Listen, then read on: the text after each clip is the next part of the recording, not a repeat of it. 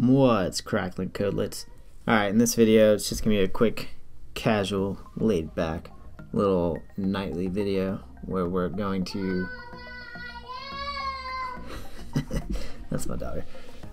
We are going to transfer all of our folders that we've been working on in Colt's Web Developer Bootcamp or any other course where you're using C9.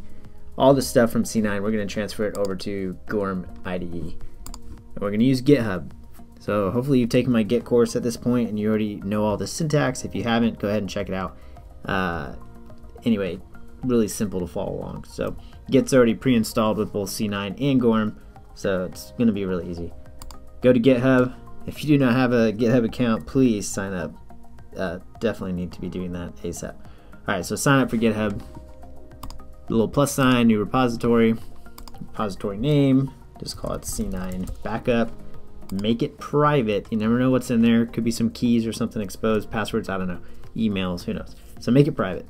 Create repository, leave everything else as default. Now, copy this line right here. You don't even need the first part with the echo readme, but whatever, doesn't matter. So just copy this first area where it says create new repository in the command line.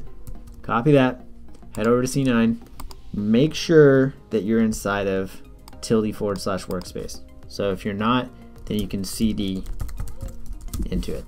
Alright, so once you're here, go ahead and plug that in, hit enter. It's going to ask for your GitHub username and your secret password. Once you enter it, it's going to automatically push everything over to C9. So you can refresh, and I thought it would. Let's see what's going on. Check your Git status, and it did not add any of this stuff. So let's see here. Git add dot, we'll add all of it. Git status, okay. So looking back, I think that command just created a readme file, which is fine.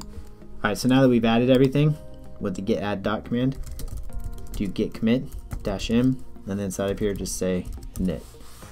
Now if you do a git status, nothing to show here, working tree is clean. You can do a git log, it'll show you your little init thing right here. And at this point, just do a git push origin master and hit enter. It's gonna ask you to sign in again. And now, when you go to GitHub and you refresh, voila, there's all your stuff. All your folders, all your work. Click the green clone or download. Should be set to HTTPS, so go ahead and just copy this HTTPS link here. Go over to Gorm, navigate to your main directory. For me, it's workspace /GourmIDE test. For you, it may be something else. And type in git clone, and then paste in that URL that you just copied. And it's going to ask you for your username for GitHub and your password. And now if you CD into C9 backup and ls, there's all your folders. You can open it up here too. Voila, there's everything. So yeah, that's it. Simple as that. And one thing I did notice though is that the node modules directories inside of all these different node projects take up a ton of space. So open each one up, find that node modules directory, right click it and delete it. Delete all the node modules directories before you create this Git repository and send it over to GitHub. So before you do anything, go through and clean out all those all those node modules folders. Also, if you have any Git repositories in there, you might have some trouble with some nested Git repositories.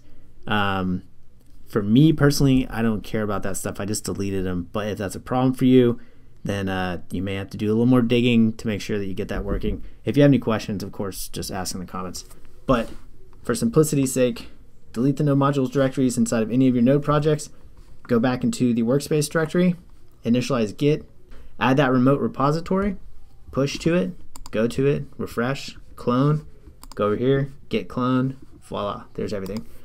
Now you're still probably gonna want your database data. I wouldn't, it's all just test data, but if you do, no worries, I'm gonna make a video for that too. And if you're coming from the MySQL course and you're looking for your MySQL data, I'll also be making a video for that over the next couple days. So hopefully this helped you get transferred most of your stuff over into GourmIDE. Thanks a lot. Catch you in the next video.